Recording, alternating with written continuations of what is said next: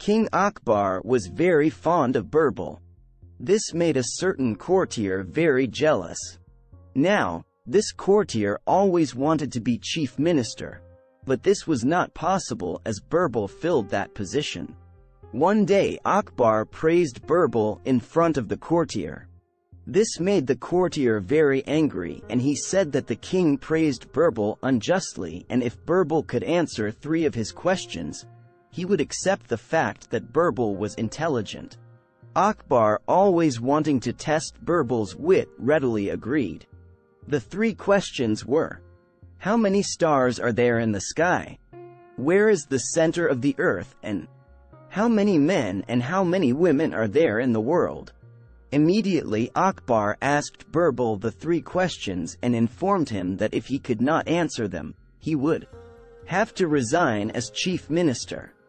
To answer the first question, Birbal brought a hairy sheep and said, "There are as many stars in the sky as there is hair on the sheep's body.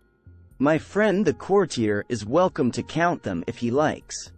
To answer the second question, Birbal drew a couple of lines on the floor and bore an iron rod in it, and said, "This is the center of the earth.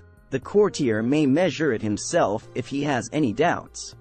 In answer to the third question, Birbal said, "Counting the exact number of men and women in the world would be a problem, as there are some specimens like our courtier friend here who cannot easily be classified as either.